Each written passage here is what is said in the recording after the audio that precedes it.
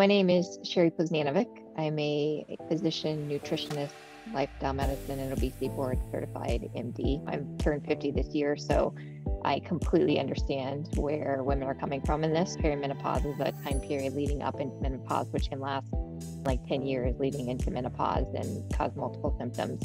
I personally going through it myself. My husband and I joke that he has 3 people in his house going through puberty because we have teenage twins.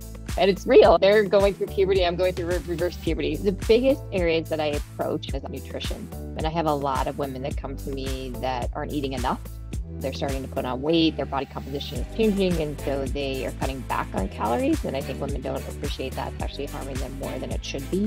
So it's relearning how to eat and how to eat healthy. Unfortunately, the standard American diet is very inflammatory and not great for symptoms of menopause. So I focus a lot on getting plant-based proteins and then in general push towards a plant-based diet. There was a recent study that showed that a plant-based diet that was high in soy reduced moderate to severe hot flashes by 88% from women, as well as on average help women lose 8 to 9 pounds within 12 weeks. So that alone is a big push for women to realize the more fruits and vegetables, the more soy, tofu, tempeh that I can include in my diet for those symptoms of menopause are huge for women.